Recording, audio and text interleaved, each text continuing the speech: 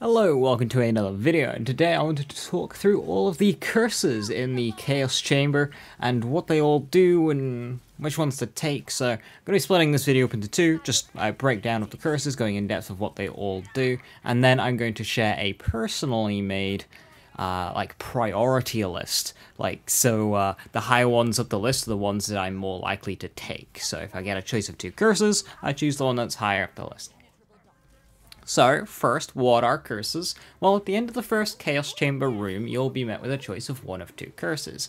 After this, you can then opt in to select more by choosing Portals with the Dragon Lord on, and he will offer you some curses to make your Chaos Chamber run more difficult. Each curse will increase the amount of crystals you gain from that point onwards, so it's always good to maximize the amount of curses you pick early on until a place where you're comfortable.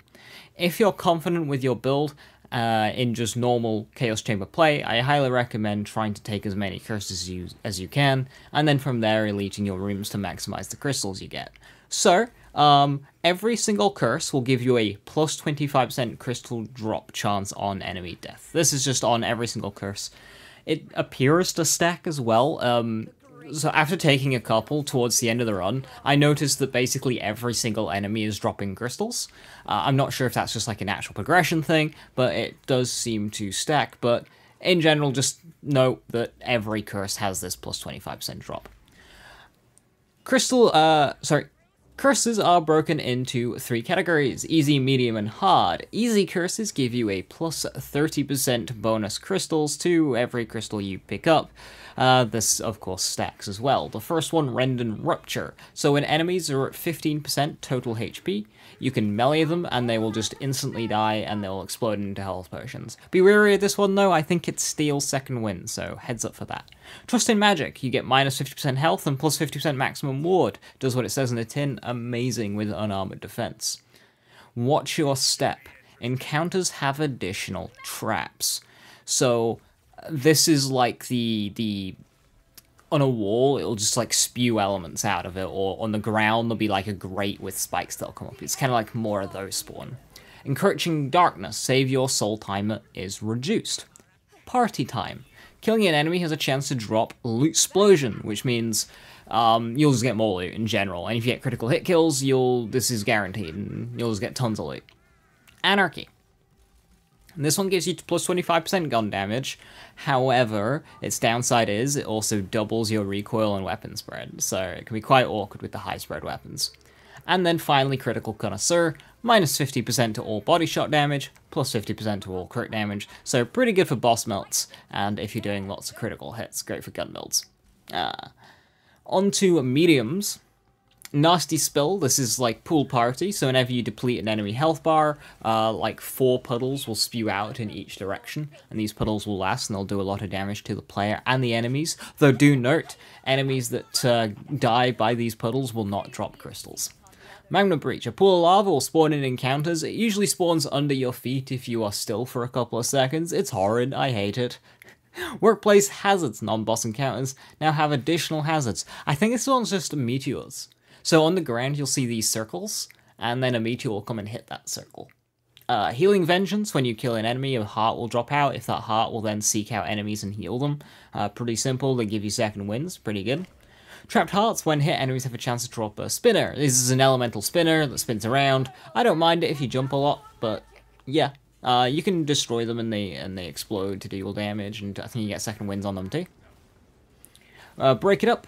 When enemies are close to each other, they gain a damage and fire rate increase. Nullify. When damaged, enemies gain 3% damage reduction against the type of damage received for 3 seconds, stacks up to 20 times. This one's horrible. Frozen Vengeance. This one's even worse. Killing an enemy has a chance to release a Frost Buddy. Frost Buddies will constantly chase you, and as you damage them, they will release Frost Novas. I dislike them a lot. It's just like lots of cryo.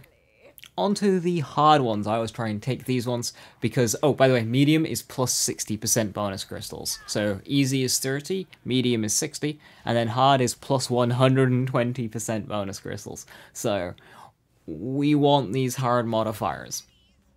Spectral Vengeance. Killing an enemy is a chance to release a spectre, which follows you. If a spectre touches you, you instantly enter Save Your Soul. I believe the spawn cap of 2 is still here, kind of like the post-mortem modifier in Borderlands 3. I think it's got a spawn cap of 2 of these. They move quite slowly, they're easy to kill. They give you second wins in this game as well. As long as you're aware, not too bad. Stay back. If you are close to an enemy, it will attach a beam to you, dealing constant damage. Quite nasty. Elemental Overflow. When you enter a map, a random element is chosen. All enemies within that map are immune to that element, and when they die, they release a Nova. And it appears that bosses will always be immune to dark magic. So if you've got lots of dark magic damage, be wary your boss damage might take a nosedive with this one. Buff baddies. There'll be these little boxes that fly around and attach to enemies, giving them buffs. It's typically things like health regen and stuff like that. Bulwark baddies. It's the same thing, but they glow very brightly, and they make the enemy immune, so you have to kill the baddie before you can kill the enemy. Toothless. Minus 75% critical hit damage. Just less damage. No one likes Toothless. Searing Tether. This one's not too bad. It's basically like Stay Back, but the enemies tether to each other. So if you stood between 2 enemies, you'll take damage, but you can get as close to them as you want, and it won't hit you. It's only if you like cross the path between enemies. Outdam Dot. Your status effect damage against enemies is significantly reduced, so if you're not running a dot build, it's free. If you are running a dot build, avoid this. And then finally, Roguelite. You can no longer enter Save Your Soul before dying. All enemies drop health potions upon death. So it can keep you out of Save Your Soul because of all the health potions. Really, really great. But if you do get downed, yeah, it's just an instant bleed out. Even if you get a kill in the Save Your Soul animation, it won't pick you up. You'll just die. So those are all the curses. You want to try and prioritize the harder ones if you can, just for those bonus crystals. If you want a resource that you can go back to, in the description and the comments, I'll put Ancient Runes list. That's what I used to make this video, where he just put all of that information in one neat spot, so you can just save that link and you can refer to it whenever you need. And now, on screen now, I'll put up my curse priority list in some form or another. So basically, the ones at the top I take over the ones at the bottom. So Outdam Dot, Searing Tether, Spectral Vengeance, Buff Baddies, and Bulwark Baddies are all free for me. I don't like Bulwark Baddies at all, but I take it over any of the others simply because it is a hard modifier and you get those crystals. If I am speedrunning, however, I do avoid it. Into some of the media ones, Healing Vengeance, Workplace Hazards, and Break It Up, I all see as free as well, so if a hard isn't available, I'll take one of those. And then from here, I find some of the more mediums and hard just annoying, so I basically just have all the easy ones from this point. Party Time, Trust in Magic, Trapped Hearts is in there, Watch Your Step, Random Rupture, Anarchy, Encroaching Darkness, Critical Connoisseur. I only take Critical Connoisseur if I feel like my build will benefit, otherwise I do just avoid it. Of course, some of these are situational, based on like how the run's going, what curses I already have, what build setup I'm doing. So it's not entirely strict, there is no best, but as a general rule of thumb, these are my preferences. Roguelite and Nasty Spill, these ones will move up and down depending on how I'm feeling. Like, is this a roguelite run, yes or no? If I'm doing a maker run, obviously it's not a roguelite run unless I'm feeling really spicy.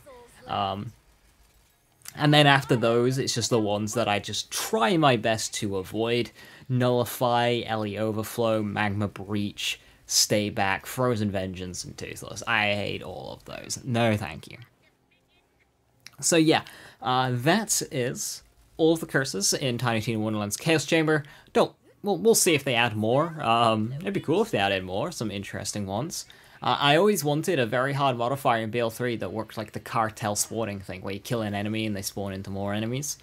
I'd love to see that, but yeah, we'll have to see if they do expand this list, but this is the list at this moment in time. I hope this helps you out figure out what the curses are, since the game doesn't tell you until you take them, and at that point it might be too late. So yeah, thank you so very, very much for watching. Have a wonderful rest of your evening. Stay safe, stay awesome. I'll catch you next time. Bye-bye.